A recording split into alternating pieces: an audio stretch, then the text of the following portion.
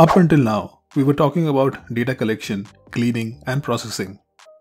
So now let's talk about the next step, which is visualizing the data. In today's video, we're going to deep dive into three powerful visualization libraries of Python, that is Matplotlib, Seaborn, and PLOTLY. Each of these libraries brings a unique set of features and capabilities to the table.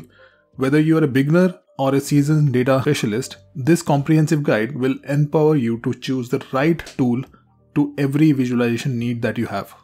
So, without wasting any further time, let's get started.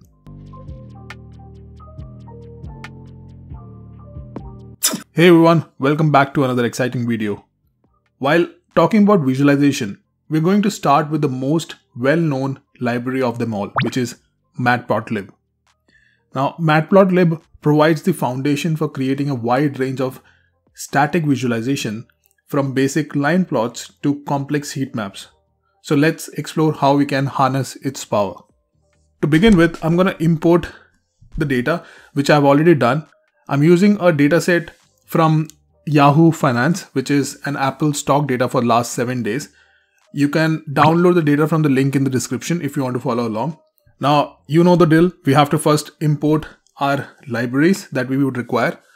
In case you are not using Google Colab and using Jupyter Notebook, then please remember to first of all install the libraries by using pip install and then import it into your environment. Now, since I am using Google Colab, I'm going to directly import it because it's already been installed.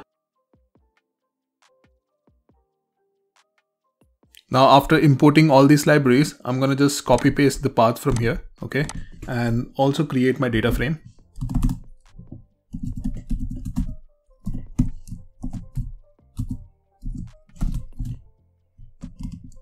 Now, let me just quickly show you the data set. So in this data, we have a date column open, highest point for a stock for a day, lowest, closing price, adjusted closing price, and then volume. Before we move forward, I'm going to convert this date column to a date time format.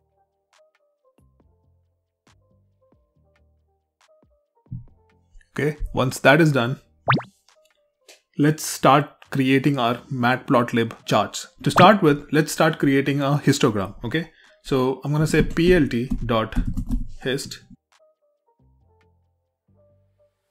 Now, let me just quickly explain the parameters that I've used in plt.hist. The first one is the column that I'm going to use to create that histogram.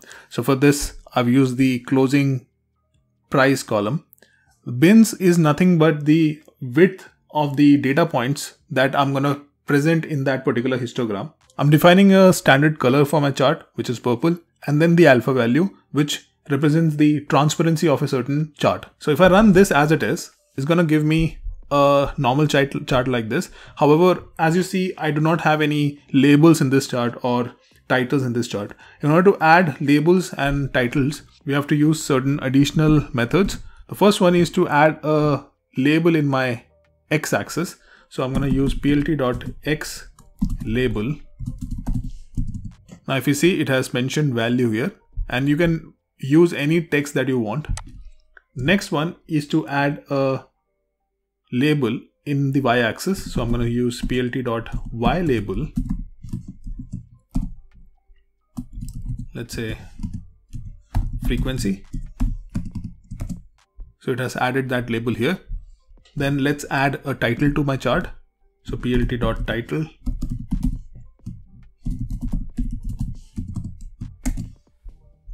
So it has added a title here. Now, as a best practice, while you're displaying a chart, it's advisable to write plt.show.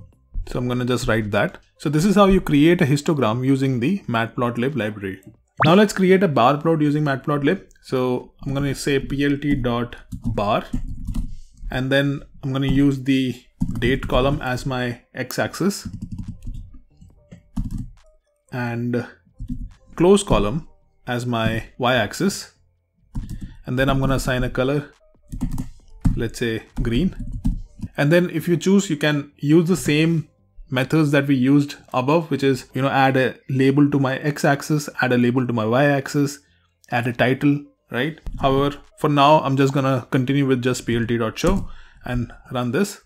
And as you see, it has displayed my data in a bar chart now. The next one is a line chart. So for line chart, you need to write plt.plot and then give it a column for x-axis, again date, column for y-axis, and then this time I'm going to give it a label as well. And again, to customize this chart, you can use X label, Y label, title.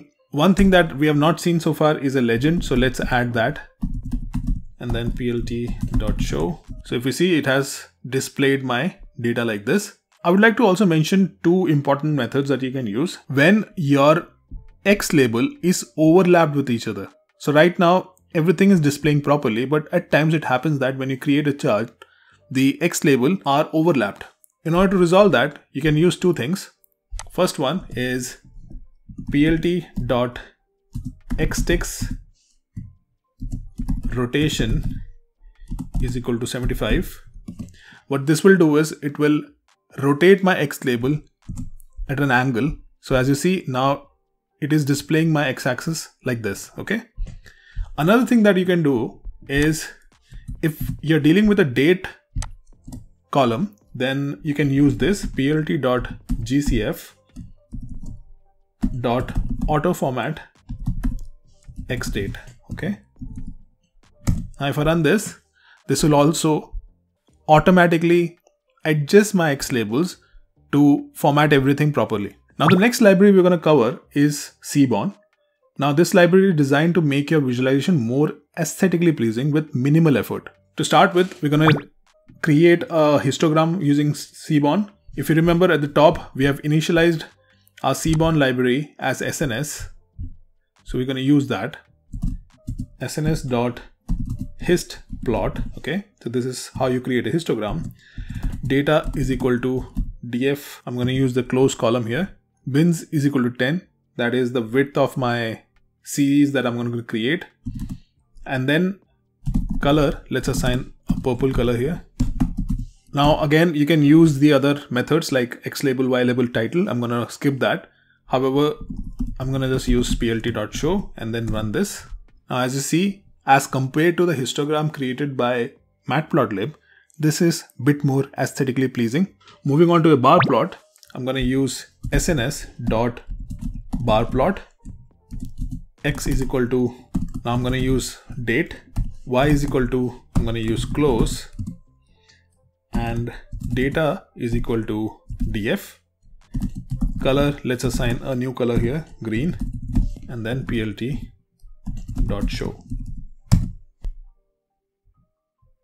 Finally, in Seaborn, this is how you create a line chart. So sns.lineplot x is equal to date column, y is equal to close column, and data is equal to our data frame, which was df, and then plt.show. Perfect. Now that we have covered the basic charts in Matplotlib and Seaborn, let's take a leap into the interactive world of PLOTLY. Now this library specializes in creating interactive visualization that allow user to explore and interact with data in real time. Now this is perfect for creating web-based dashboards and reports. To start with, let's create a bar chart. So we're going to start with a name. You can assign any name to it. Now if you remember, we have initialized the PLOTLY library with the initials px, so we're going to use that px.bar because we're creating a bar chart, and df, this is the data frame that we're using, x equal to date, y is equal to close. We can add a title here, and then finally I'm going to say fig.show. Okay, with just 2 lines of code, it has created an interactive chart with much better visualization than before. Now the important part here is this chart is interactive. So there are few options. If you see here, you can zoom into the chart. We can also highlight a certain portion of the chart like this and then zoom into that so that you can play around with the data and dig deep into the charts. Now let's create a 3D scatter plot. So I'm going to use fig is equal to px.scatter underscore 3D and then df, x equal to date, which is my x-axis, y is equal to close, And then I'm going to assign a z-axis as well. This case, I'm going to use volume column. And then let's assign a title. Finally, fig.show. Now, if you see, this chart is completely interactive.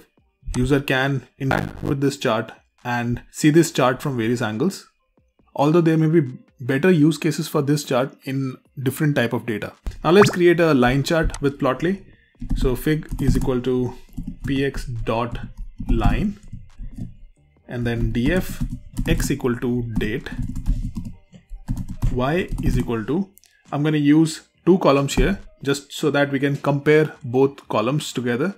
I'm going to use closing column here and the open column here. Assign a title.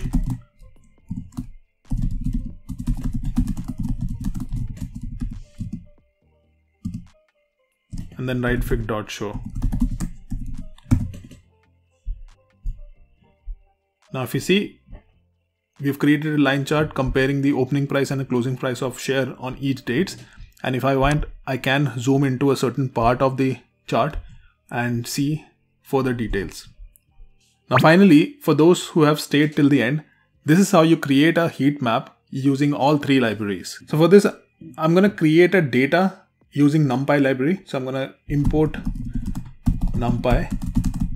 Okay. And I'm going to create a random data.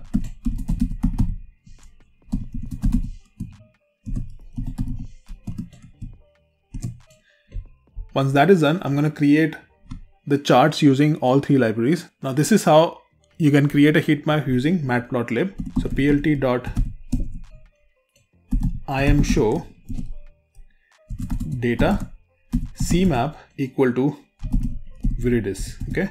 Now viridis is just color palette that we have. So we're going to use that color palette, and we can have additional methods here. So plt.colorbar.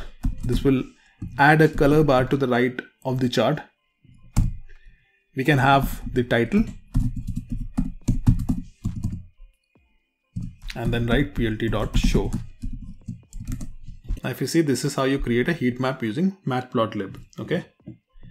Now the same thing can be achieved using a Seaborn library. So I'm going to say sns.heatmap data cmap is equal to, again, viridis. I'm going to skip the title part or other methods for now, and I'm going to say plt.show. So if you see, the line of code that I've written here is much smaller. However, the output is more or less the same. Okay. Finally, a heat map using Plotly. I'm going to say fig is equal to px.imshow data color underscore continuous scale is equal to viridis. This is equivalent to the color map parameter that we have given earlier. And then I'm going to say fig.show. Okay. So it created a chart. However, because we are using Plotly, this is interactive. I can select this and zoom into that particular portion of the chart. So now that you have seen all the visualization, which library to choose is completely up to you. Matplotlib is for foundational static plots. However, Seaborn is for quick and beautiful statistical insights, and Plotly, on the other hand, is for dynamic interactive visualizations. So depending on your project goals, you can use either one of them or even combine all these libraries together to maximize your productivity. So that's a wrap on today's journey into visualization using Matplotlib, Seaborn, and Plotly. Each of these libraries plays a crucial role in the data visualization ecosystem. Armed with these knowledge, you are ready to visualize data like a pro and present your insights effectively. So if you found value in this content, then please don't forget to like, share, and subscribe. And as always, thank you so much for watching. I'll see you in the next one.